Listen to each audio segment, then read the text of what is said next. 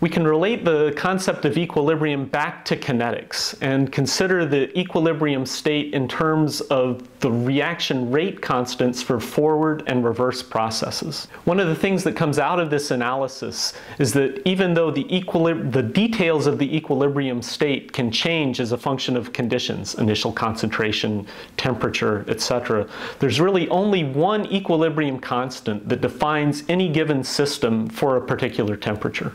Make sure you understand these relationships and why they are valid.